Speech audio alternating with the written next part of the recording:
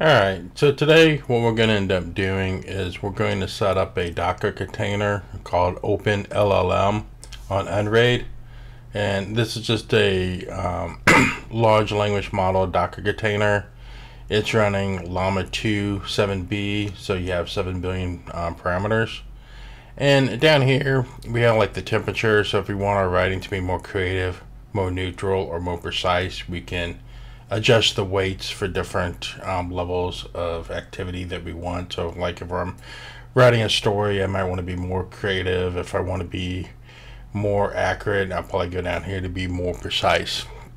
And then down here is just your prompt, and I put like, what is Unraid, and hit enter. And then what this will do, it will tell me about Unraid and answer my question. So if this sounds good to you, let's get started.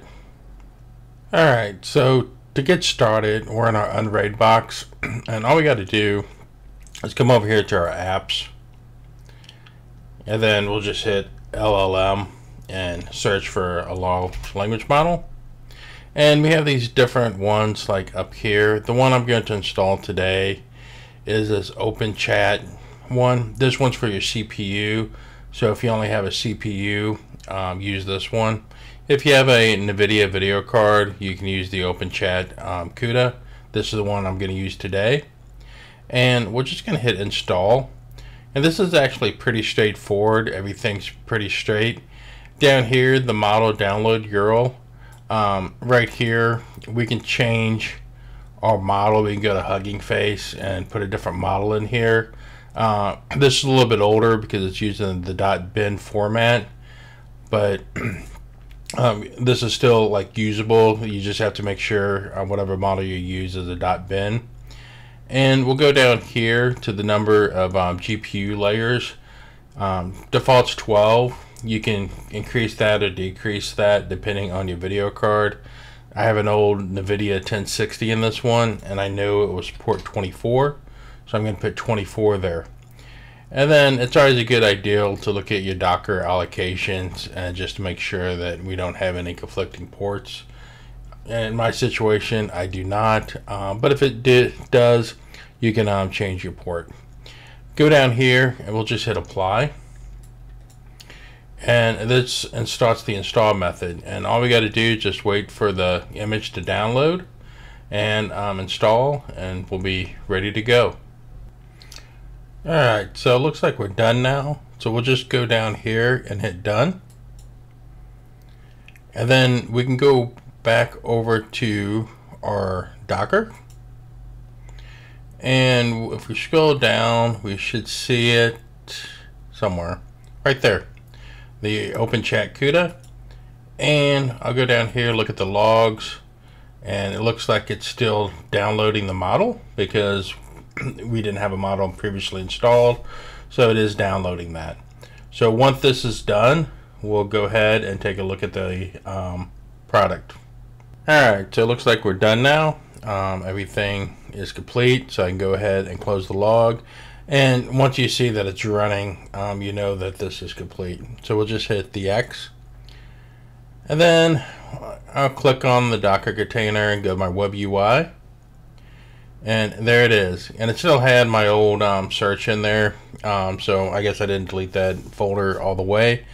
But anyway, this is back up and installed, and we can sit there and delete that out if we want. Right here, this is a model. It has a drop down, so if we added more models, we could actually put it in here.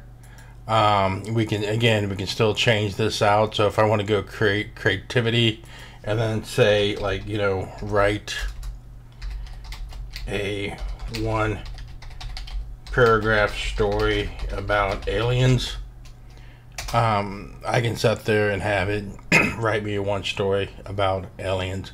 So again, it's pretty straightforward. We can continue down this road.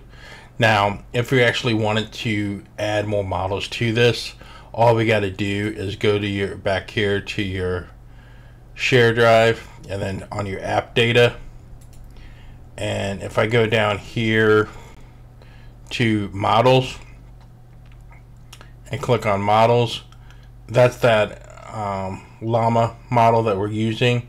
And all we would have to do is just upload a new model. You can go to Hugging Face and you can download the models there if you want.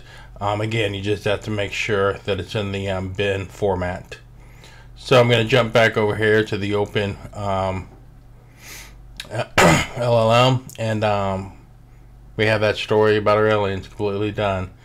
So have fun, play with it, and I think what I'm going to end up doing is I'll probably end up building my own if I can use the newer models on it.